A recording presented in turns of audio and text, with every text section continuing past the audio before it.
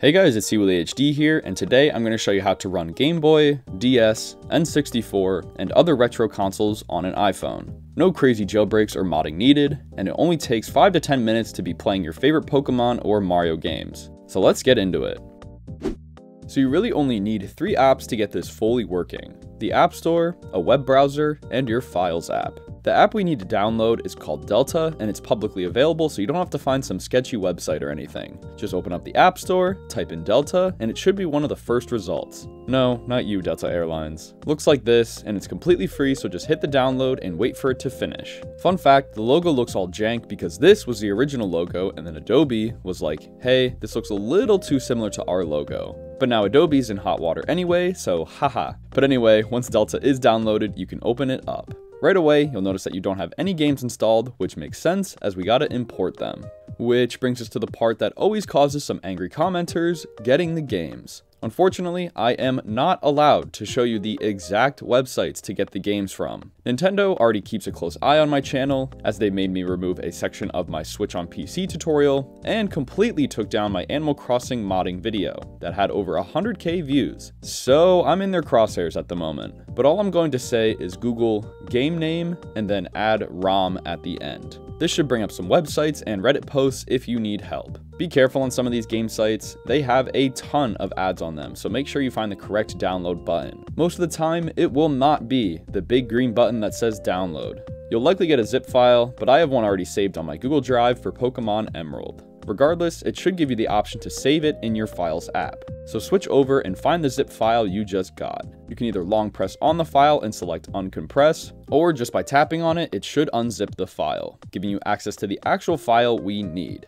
Here is a list of the consoles and file types each one accepts on Delta. I downloaded Pokemon Emerald and it gave me a GBA file, which is perfect. Since we've run Delta already, clicking on the file should automatically open it and install it in there for you. If that doesn't work, simply click on the plus button in the top right and select Import from Files and relocate the same one. But now, for most of you, that is all there is to it. If you import multiple games from different consoles, it stores them on separate screens in the menu. All you gotta do is swipe left or right. So just click on the game you want to play, and boom, it pulls up and runs right away. Depending on the console you're playing, you'll get a nice on-screen layout of the buttons that console has, usually copying the layout from the original controller. I personally love how the Game Boy looks. Feels like I have a Game Boy just in my pocket now. You can also rotate your phone and have a more comfortable layout if you have big hands. It usually makes the game larger as well. So again, here's a list of consoles you can play and the file types it supports. For 7 out of the 8 consoles here, this is all the setup you need to start playing.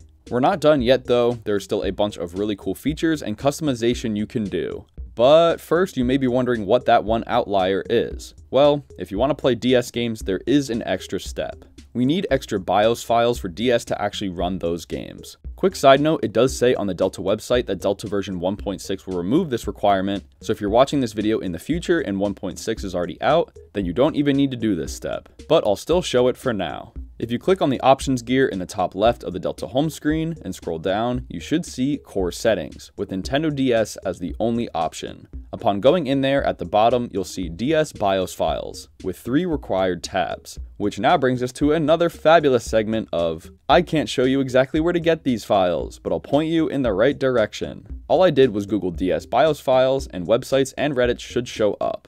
Delta is fairly new, and a lot of people are in the same boat trying to get these files, so they should be pretty easy to find. Again, we need to download BIOS7.bin, BIOS9.bin, and firmware.bin. I found a website that gives you all 3, and it's a similar process to the games. Just download and save them in your Files app, and once all 3 are in, open Delta back up and click on BIOS7.bin first. This will auto-open your Files app, so just find that file and it should give a check mark next to it now.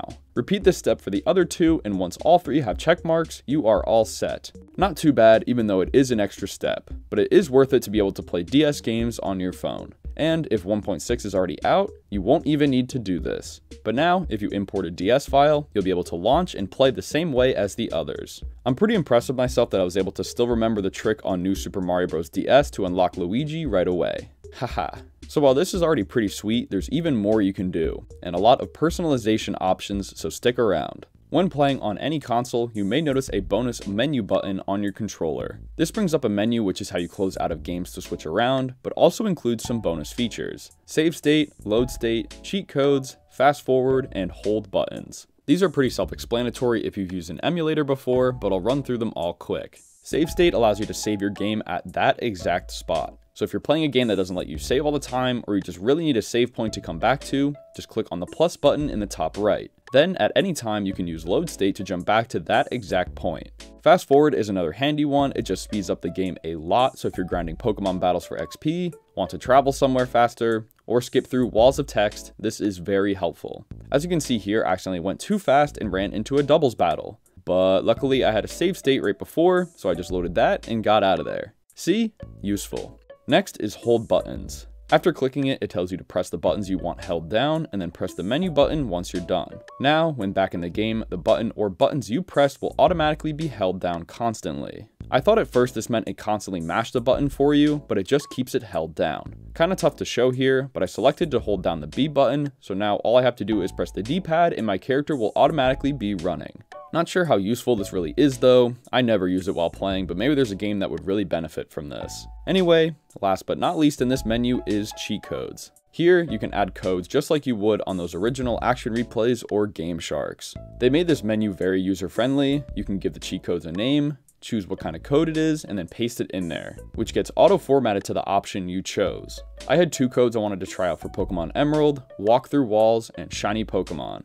For some of these games, they require a master cheat code. This is the one I found for Emerald, and most cheats won't work for the game without it, so just add this one first, then the codes you want to try in a separate entered cheat code. First up is Walk Through Walls. I'll post these in the description if you want to try them out, but again, they only work for Pokemon Emerald and with the master code on. For some weird reason though, this caused my game to slow down tremendously, so sorry about the footage, but it still shows that the cheat code worked. I just don't know why this makes the game so laggy. You can then select which cheat code to have on by tapping on them, and a check mark will show or disappear. Now I just have the master code and Shiny Pokemon, which does not make the game lag. But this one works too, which is sweet. Now all wild Pokemon are shiny.